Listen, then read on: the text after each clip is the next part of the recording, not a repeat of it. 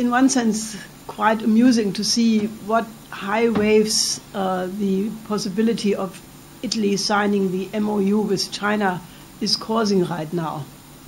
Because, you know, when Xi Jinping announced the new Silk Road in 2013 and then proceeded to make treaties with, in the meantime, I think it's 112 countries, an enormous growth, developed 6 major industrial corridors. The Belt and Road Initiative became very quickly the largest infrastructure project in history ever.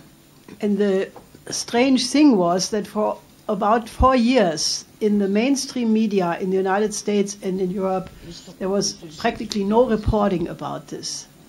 And then all of a sudden, in a obviously coordinated way, the major think tanks of Europe and the United States started a series of attack studies that China is causing countries to fall into the debt trap, that it's just an effort to replace the United States as the dominant force in the world, to become Chinese imperialist, that, you know, the Belt and Road projects are not viable, that China is an authoritarian system, that Xi Jinping is a dictator.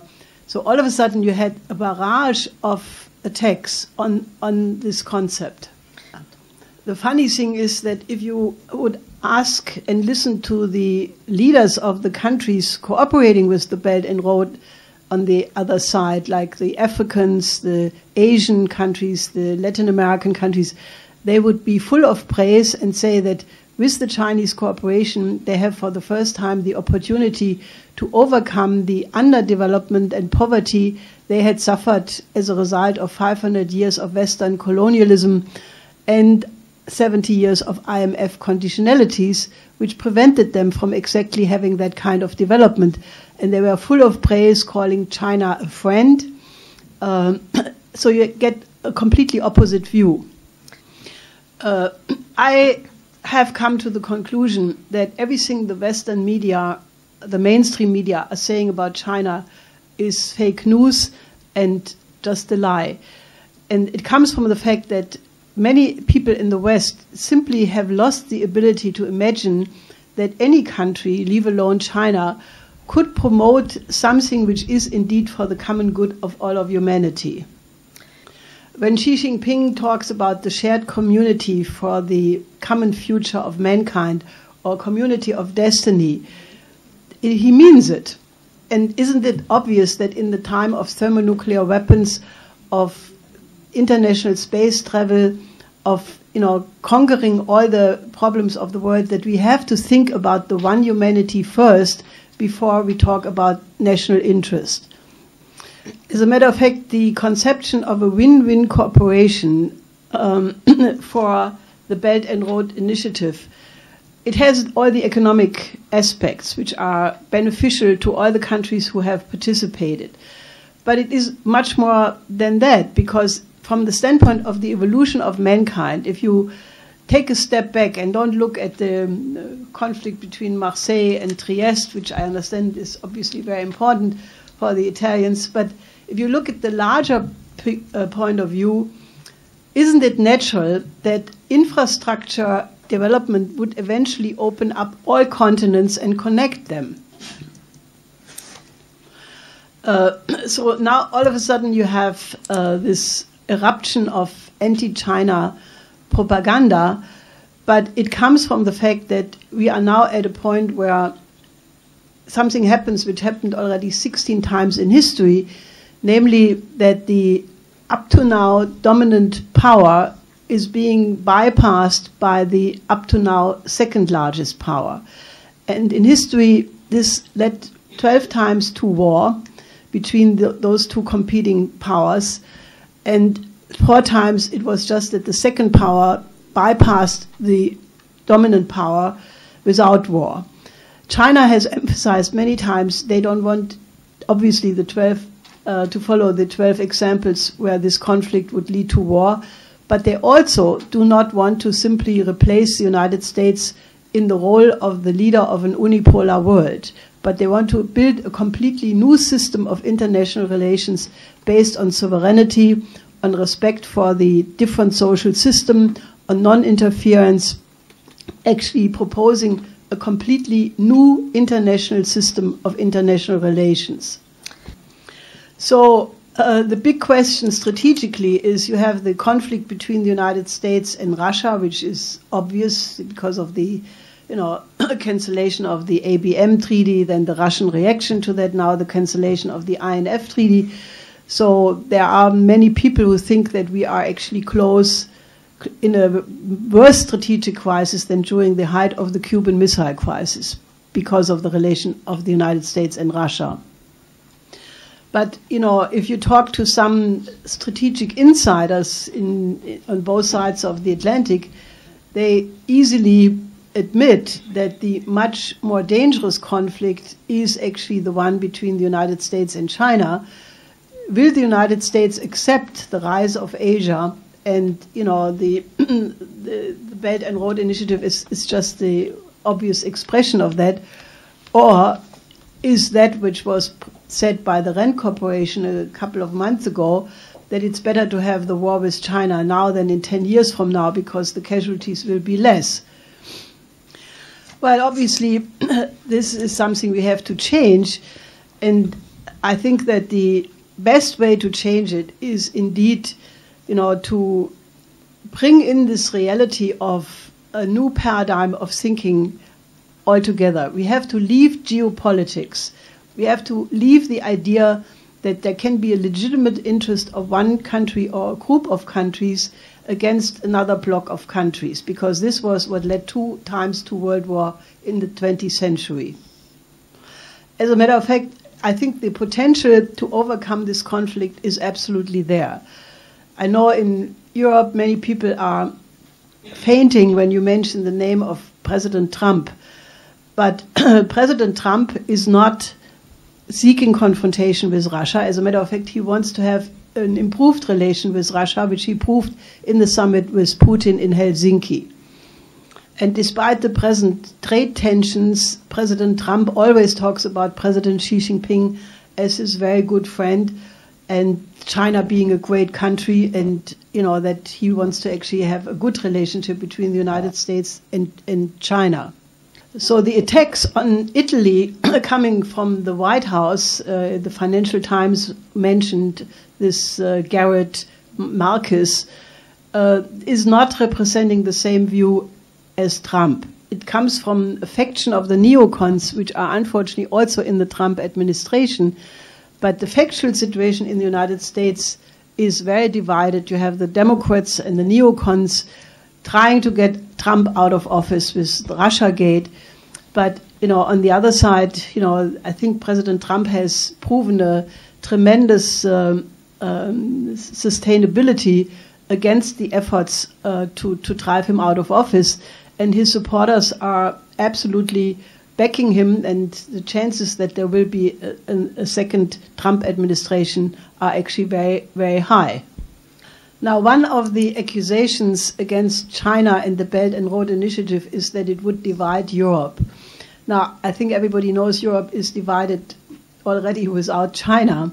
You have the North-South conflict because of the EU austerity policy, which impoverished Greece, Italy, Spain, Portugal, did not give development to the East European countries. So they are now happy to cooperate with the Belt and Road Initiative because the EU did not provide these things. Now, the second area of division is obviously the migrant issue, where you have the division between East and West. The East European countries do not want to have any part of the proposed quota system of the EU. Now, what Italy is actually doing in this context is really a role model, because the kind of cooperation between Italian firms and Chinese firms in the development of Africa is actually the only human way to address the refugee question. So you have right now 13 countries who already signed the MOU with China. You have now with Italy the first G7 country, which is really overrated because the G7 is no longer that important as compared to the G20, for example. And you have many ports, Mr. Geraci said it's actually all the ports of Europe who are already wanting to be a hub between not only the new Silk Road over the land route, but also hubs to the maritime Silk Road, Portugal and Spain becoming the hub for all the Spanish-speaking and Portuguese-speaking countries around the world. So there is a complete changed attitude developing very quickly. There are also, even in Germany and France, the two countries which are now trying to put the brakes on the most, apart from the EU Commission, there are many cities who are absolutely recognizing their self-interest to cooperate with the Belt and Road Initiative. You have 3 states in Germany, Schleswig-Holstein, Bavaria, and Brandenburg, who all the time have huge delegations back and forth. You have many cities where the mayors are complete fans of the cooperation with China, and it is an increasing dynamic, which is more rapidly than you would think. So if you would ask my prognosis, I think the perspective of unifying Europe, not necessarily under an EU bureaucracy, but in the conception of de Gaulle, more like a Europe of the fatherlands, uniting with China, with Russia, with the Belt and Road Initiative, the Eurasian Economic Union, and European countries to cooperate fully in this new paradigm is absolutely there. Well, I think that that is also the only way to how Europe can impact this strategic situation. Because if you had a united Europe of the fatherlands cooperating with the Belt and Road Initiative, including Germany and France, that would be the best way to get the United States to also give up their opposition, which I said, it's not Trump himself, but these other forces, and get the United States to join the new paradigm. And I think this is the only hope we have to avoid a catastrophe, where we would end in World War III with nuclear weapons, meaning the extinction of civilization. So in that sense, what Italy is doing right now is of the greatest historical importance, because Italy, with what you are doing, with the MOU, but also with the joint ventures with China in Africa, can become the role model for all the other European countries. But the new Silk Road is not just an economic concept. Obviously, infrastructure, investment, all of this is extremely important as the backbone, but it has a much more and not so known cultural, moral dimension, which I think is best expressed in the fact that the Chinese thinking is actually based on the Confucian theory, namely that you absolutely must have harmony among all the nations, developing all in a harmonious way. And when some think tanks say that there is now a competition of systems between the Western liberal model and the state-guided model of the Chinese state economy, well, what they really mean is that China has developed its whole policy based on the Confucian orientation, which means that the state is also in charge of the moral improvement of its population through the aesthetical education.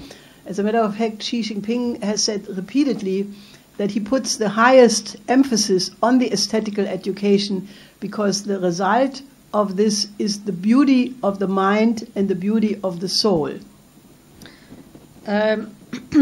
Quando i vari centri studi e pensatori parlano di competizione di sistemi, dimenticano il fatto che la Cina ha sviluppato una politica basata su Confucio e il fatto che lo Stato sia responsabile anche dello sviluppo morale ed estetico e dell'educazione estetica della popolazione. E questa è una garanzia. The goal is the beauty of the mind. E che l'obiettivo di tutta questa politica sia la bellezza della mente. You see, I understand Italian. Capisco l'italiano, almeno quello che manca.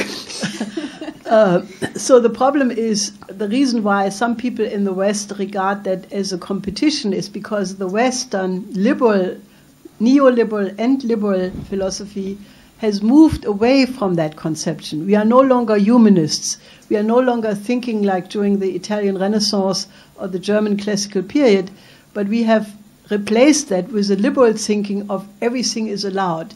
Every degenerate form of culture is allowed. Everything goes. You know, I don't want to elaborate that, but if you look at the violence, the pornography in the entertainment, you know, we don't have to worry. We will lose that competition of the systems simply because we are not taking care of our future generations, but allowing them to morally completely decay. And that is why, you know, I think that we have to understand that the only way how Europe can persist in the coming future is not through military power. What Mr. Macron is proposing is ridiculous. But we will preserve our European culture only if we return to the greatest tradition of our own history, meaning reviving the spirit and the ideas and principles of the Italian Renaissance, of the École Polytechnique in France, of the German classical music, literature, poetry. Only if we rise again to our best traditions can we persist in the coming world. So I think that the cultural dimension of the new Silk Road is as important, if not more important, than the question of economics.